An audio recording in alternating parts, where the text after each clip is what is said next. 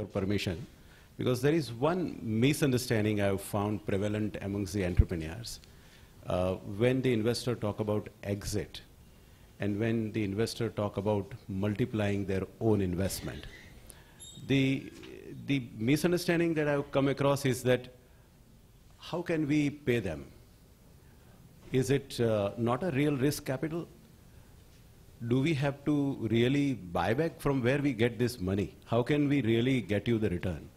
So the misunderstanding probably is that it is the responsibility of entrepreneur to pay out of their own pocket to the investor, which probably is not true. Dhanpal, may I request you to please clarify this?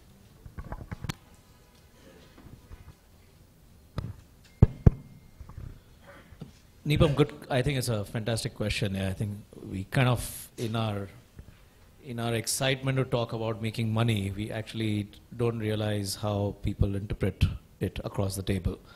I think the fundamental issue you got to think about is that when capital comes in the form of equity, it is different than, if you go to a bank, take a loan, pay an interest on the loan, and at some point in time the bank wants the loan back. Here, when the capital goes in the company, it's permanent. Right? Unless you do a buyback of shares, it's permanent capital. It stays inside the company. It never goes out. The only way it goes out is if you pay dividends or if you basically buy back the capital. So the investor, when he's putting in money, he is essentially acquiring shares of a company. And those shares is what he expects, that the value of the company grows by 2, 3, 4, 10 times, whatever it is. And the shares that he owns in the company therefore go up by that same multiple. And who provides that, right? It's another investor. So if, we talked about exits, right? There was a whole session on exits. It's another investor going into the capital markets where he's selling shares of the company to public investors, or it could be a trade buyer or whatever. So capital, it's permanent, stays inside the business. The only way really you create value for the investor is if essentially share price goes up. What does that do for you? Is that what you own in the company also, the value of your shares in that company also go up tremendously. And I would presume multiple times over, right? Because you would have invested at a much lower, valuation, what we call the ground floor. And I think that's the reason why we actually took a view that we want to be that promoter here, right? Like yourselves. If you come over there at the ground floor, hopefully we'll make a lot more money. Thank you, Dhanpal. I think that was a good clarity that we wanted to have. Anchit, there is a question for you. I think I really didn't remember exactly. You talked about asking some entrepreneur to leave, and what could be the reason for such removal in one of the case study that you talked about. It could be a misunderstanding, I don't know. But did you talk about somebody to leave the enterprise? And if yes, then why? So,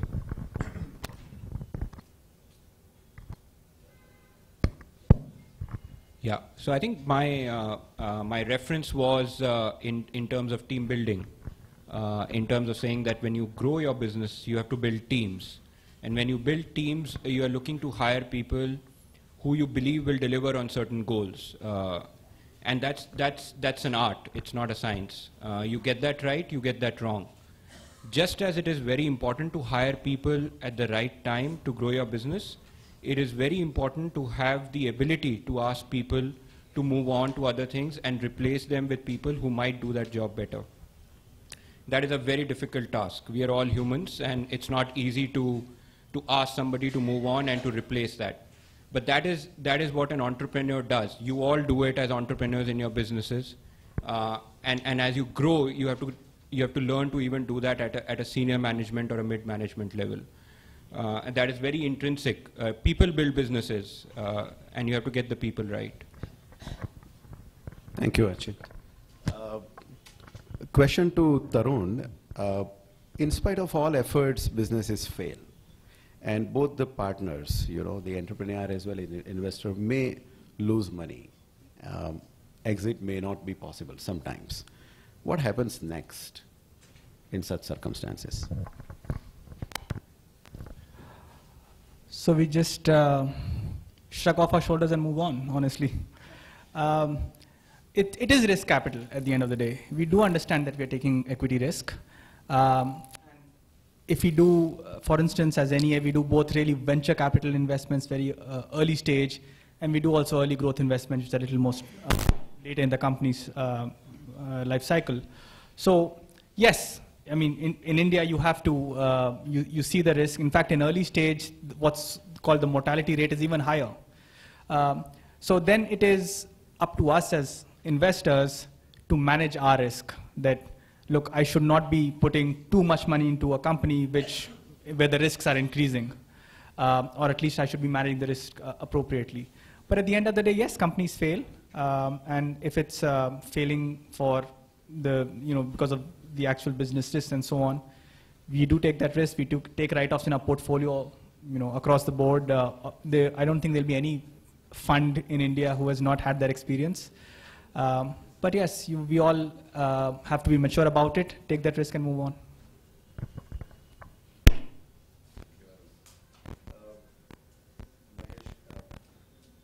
Hello, Mahesh, this is the last question I'm able to take due to the short of time that we have. Question to Mahesh is, how do SMEs repay their investors? And then this is further elaborated this way: worried of being sold out to the major competitors of their own. The worry of keeping control of your own business. This is again the worry of the entrepreneur. And how much time typically do an entrepreneur would have, and what if the time needed is 6 to 10 years to build business before it is being sold out? Is that a right kind of a time frame which aligns with the investor's interest? And if there is any, that alignment breaks, if they need more time, what would be the approach of the investor? I think it's a valid concern. All entrepreneurs want to make sure that they continue the journey, and just merely having an investor is not a disruption to the end goal of what they want to achieve. I think it's a valid concern, but at the same time, good businesses require capital at varying intervals, and as long as you build a business that has some level of franchise value, as we call it, or lasting value, or a competitive some level of competitiveness in the business, I think that it can be sold to the others. We've done that in the past. It's not always that it has to be a strategic sale. As long as the founder realizes that he needs to provide an exit and facilitates that process smoothly, without, and gives it the best shot, I think that an exit is possible. One. We've done that in the past. I mean, we've sold businesses to other private equity funds. In fact, that's a big source of exit, at least for small funds like us. Firms like, Samara or Everstone are looking for good businesses that are coming out of small and mid-sized firms like ours. We've sold businesses to NEA ourselves. We've held businesses for anywhere from 3 to 10 years. So it's not that it's always a 4-year cycle or a 3-year cycle or a 5-year cycle.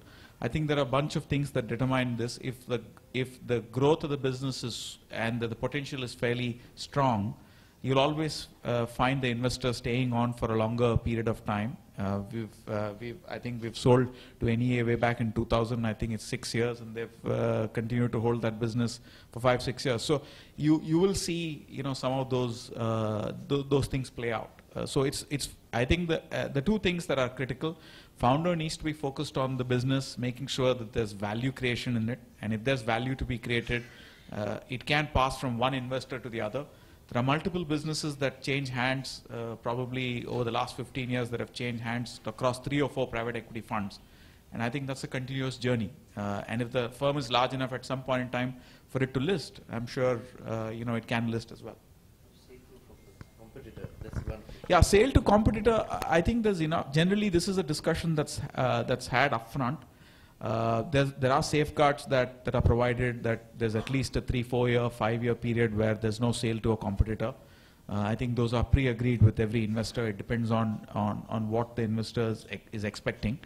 I think while there are some onerous clauses in the share purchase agreements or share subscription agreements, it's not easy for investors to enforce it, simply because entrepreneurs are running the business. It's not the investors who are running the business.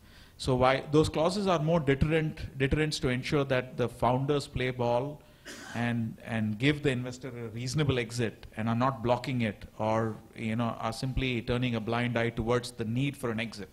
And I think those come in rarely in very few cases. I don't see that as as the norm. Thank you, Mahesh. I think we have gone 20 minutes beyond our session, time to exit probably, and therefore I'll close the QA session a little early. But just before closing, one line I would simply add is that when investors invest with an entrepreneur, they both become partners, and as true partners, both would take care of each other. Their future is locked in together. No one can expect to enrich at the cost of others. I believe that is the essence and the underlying principles of private equity. So thank you very much. Thank you, everyone.